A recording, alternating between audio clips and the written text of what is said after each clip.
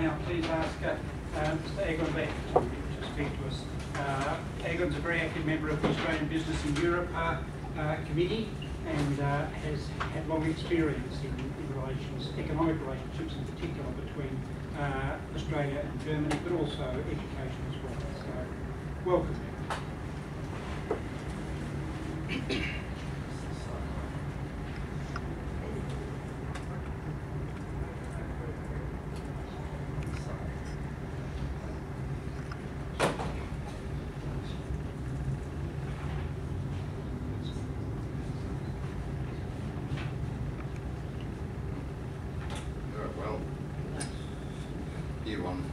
I'm the engineer.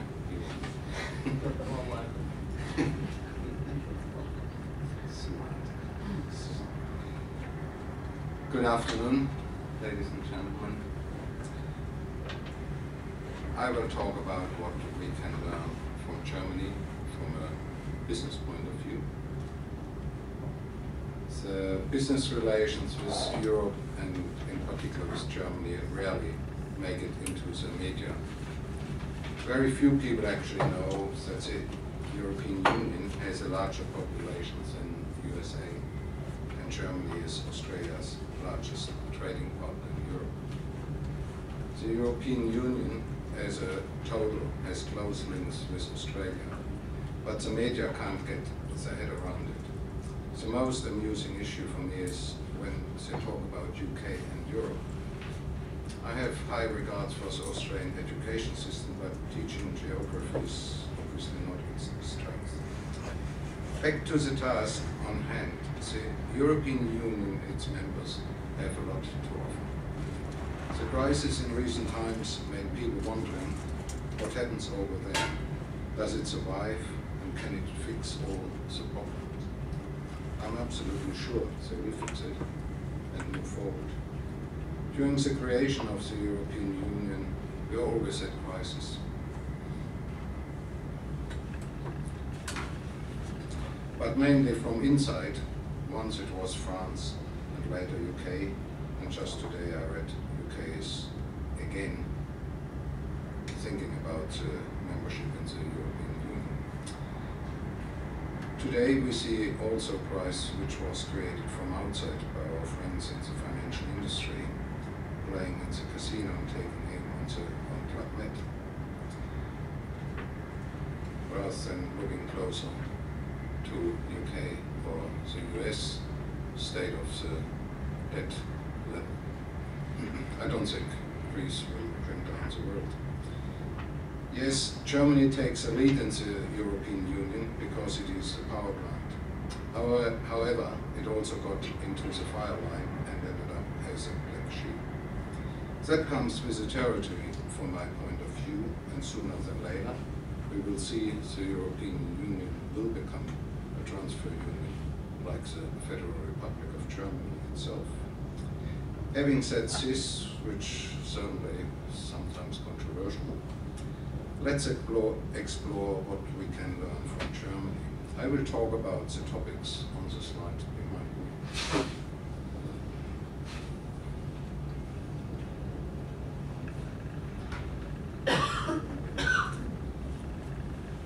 I will start with the most unloved subject in Australia, manufacturing.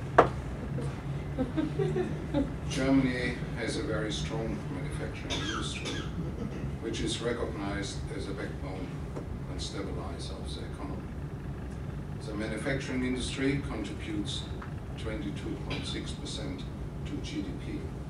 In comparison, in Australia it is 9%, UK 11%, USA 13%, and Greece 10%. Even the European Commission has acknowledged that there is a need to revitalize the manufacturing industry to an European Union average of 20% by 2020. You will ask why. It is so easy to shuffle paper and gambling on the stock market, creating artificial cash flow, and now and then a global financial crisis. No risk, because the taxpayer will pick up the losses. Manufacturing creates more jobs and real value in GDP than tourism or service industries. If you lose the manufacturing industry, you lose the skills which you can't bring back. Once Barack Obama asked Steve Jobs of Apple what the US government could do that Apple would manufacture the iPod, iPhone, and iPad in the US rather than in China. And Steve's answer was, the US industry doesn't have the skills anymore. This little anecdote gives you the complete picture. You lose the manufacturing industry and you start importing all the merchandise for your daily life. If you don't have anything to export, your trade balance goes south. The German manufacturing industry is an important pillar of the economy, export and a positive trade balance. It invests in plant and equipment and even more important in R&D. The companies develop their own IP and high value-added products, not investing into me-too products. Germany spends 2.84% of GDP for R&D, and the majority is done by the car manufacturers and the automotive supply industry. In comparison, Australia spends less than 2%. After the GFCs, the German government cut all accounts apart from the research budget. The federal budget for education research in 2013 increased to 13.7 billion euros, despite the consolidation of the overall budget.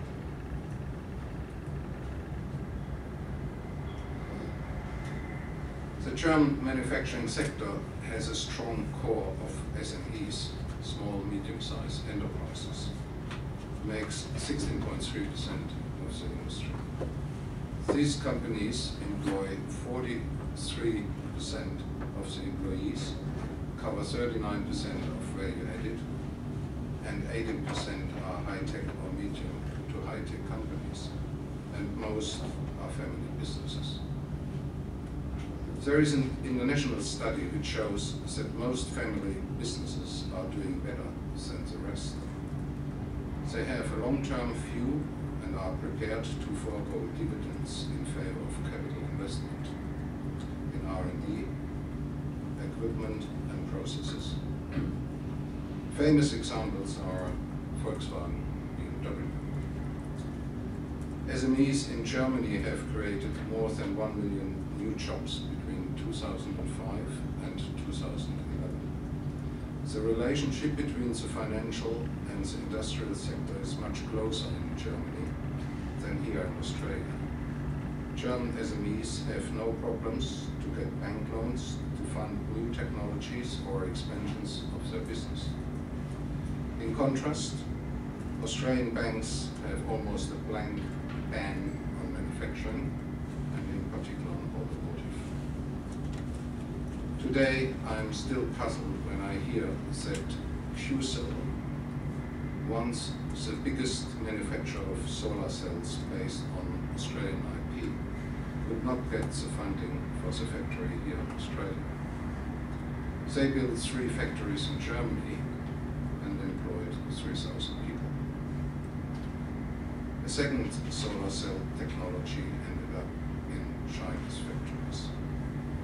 Another example is Ceramic Fuel Cell Limited, a spin-off of CSIRO, with its research center still in Melbourne and factories in Germany and UK. Linus, an Australian rare earth mining company, couldn't get the permits for a processing plant and created the jobs in Malaysia. The question is, why can't we add value to Australian minerals and IP in Australia? The media have created the impression, or better to say, the myth about the employment in the mining industry. The current so-called mining boom is a construction or civil work boom to build or expand the mines. The number of people required to operate the mine will be smaller, and by the way, it will further decrease. Rio Tinto has just started to introduce driverless dump trucks, and I'm sure the others will follow suit. Currently, the mining export keeps the trade balance in the black. Without it, in about 40 years, Australia relies on tourism for paying for the lifestyle. I think it will hardly work, considering Greece already tried it. Having worked in both countries, I can say Australia is a suitable place for manufacturing of high-tech and high-value-added products, as long as the business has a vision, long-term thinking, and leadership.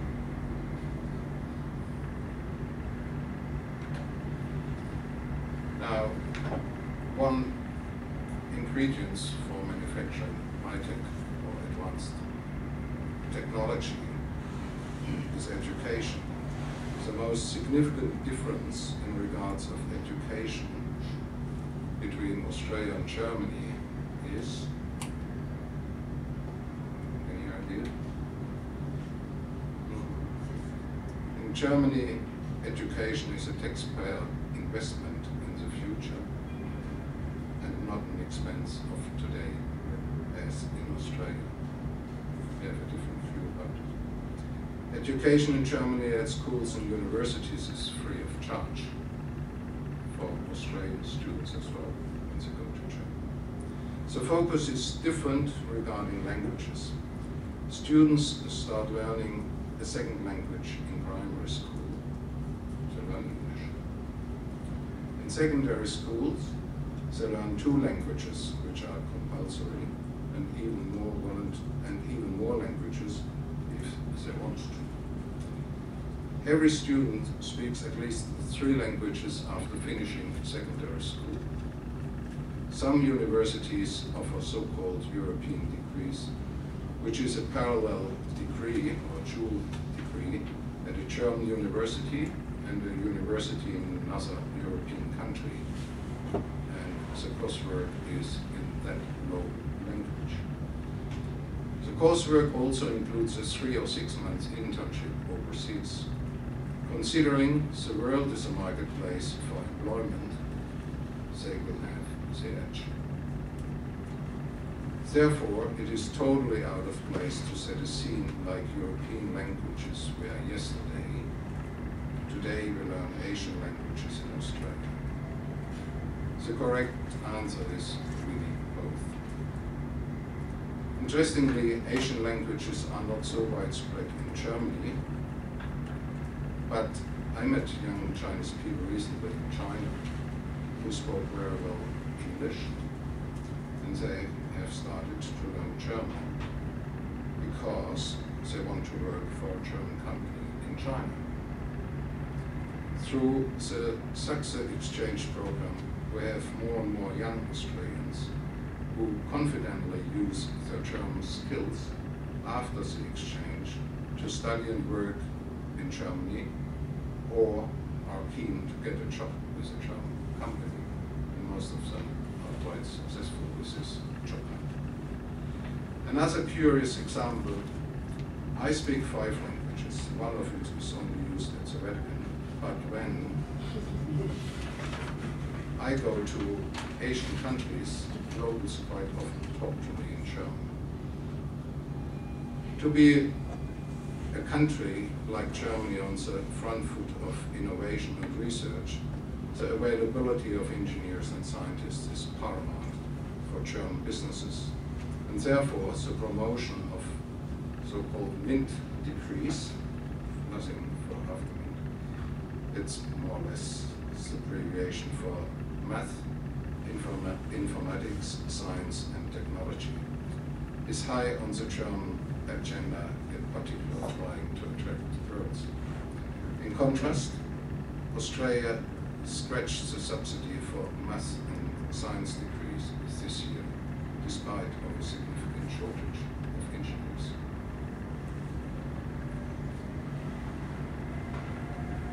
I call it the German version of vocational education and training, is a strong feature in the German education system. This is dual training. It provides an alternative to university for school leavers with about 400 certified courses in professions. It's a combination of school and apprenticeship in a business for at least 3 to 3.5 years. OECD is complaining about the share of university students of the age group in Germany, which is lower than in other countries, which do not have this type of vet options. However, they disregard the benefit of this feature of the German system. Its benefit actually reflects in the youth unemployment data in the age group of 19 to 14 years old youngsters. Germany has 8.1% unemployment in this group, UK 20.2, European Union 23.4, and Australia 17. In Europe, other countries with high level of youth unemployment, such as Spain, have expressed their interest in this type of training and asked Germany to assist with the implementation. There are other countries, including China, around the world, actually they already have started to implement this type of educational training. In contrast, Victoria has just cut the funding for TAFE. TAFE certificates in some fields would be the closest training option by comparison. Australia is not only facing a shortage of engineers, but also of tradespeople. The manufacturing industry is already losing out on skills such as tool making. Most of the current tool makers are migrants from European countries, and they are reaching retirement age now. The parents in Germany, that's a subject related to the schools here. The parents in Germany don't have any say in the coursework offered by schools. After so many years in Australia, it still puzzles me, and it's intriguing that Australian schools change happily the offered subjects in order to please parents, particularly when we talk about languages. With all respect, my view is that the Australian education system at all levels is driven by money only and lost sight of its customers, the kids. In all organizations I have been managing in Australia, we had to introduce classes for English, writing, reading, and basic math for shop floor operators in order to run a modern manufacturing environment. Just think about this. Another area Australia maybe has a look to pick up something from Australia is the recycling industry. The recycling industry is not very much developed in Australia.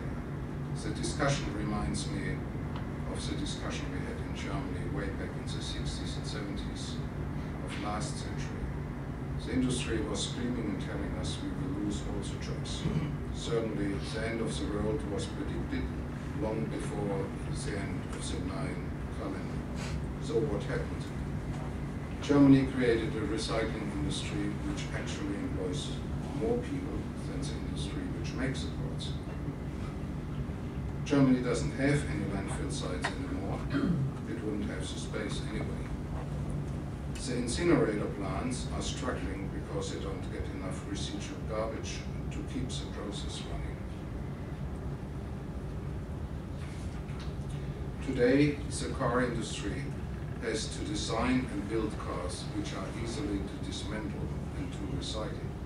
It means the supplier have to do the same with their components.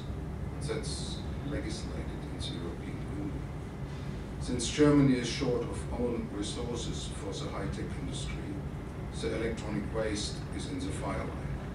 The topic rare earth shortage because of Chinese politics puts the focus on this type of waste, all your old mobile computer and so forth.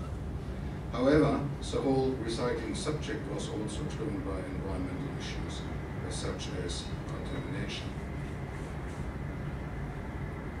What I see, Australia is very weak in this segment. To be fair, the overall situation has improved in Australia. I know some companies which have started to move into this industry sector. For example, collecting catalytic converters from cars and processing recycling the precious metal coating. I think I don't have to tell you it's a subsidiary of a German company. Finally, Australia even has recently got a recycling scheme for old batteries, which was installed by Aldi. I can tell you a story about this. When I came here 23 years ago, I was used to take the old batteries to the office. Those were in the box to collect them. So one day I took mine back to the office and asked my PA, where is your box with the old batteries? She looked at me like, I have to add some come from another planet. He said, take the round pin, throw it out. Learning exercise for me. Renewable energy, there is no doubt that Germany is the front runner in renewable energy, and that's a field where Australia has close ties and places with Germany, mutual programs, joint programs in this field. I think there is no question that solar power would work in Australia as good as in sunny Germany, and wind farms as well. However, the uniform political framework is missing, and as a result, Australia missed out on establishing an advanced manufacturing industry for the future. Just remember the story about QCell and CFCL. Now, there is a lot of talk in Australia about industrial relations, how good, how bad. Germany has probably a smoother record in industrial relations. However, it's not just a cultural issue. Having been in charge of factories in Germany and here in Australia, I think I can put it down to three issues. First and most important, shop stewards and union reps in Germany are better educated. Put it blunt, they can read a balance sheet. Second, and equally important, German companies value the employees more often than in Australia as an important asset. Don't get me wrong, you have the odd ones in Germany as well. Certainly you have the odd ones as well, but I think the ratio between good and bad is the other way around. Third, during a slowdown of the market, German companies work short hours long before they retrench people. That was, you don't want to lose your good people. That was the reason why the German economy had the jump start of the GFC. Just an anecdote, I did it here during the recession, which we had to have in early 90s.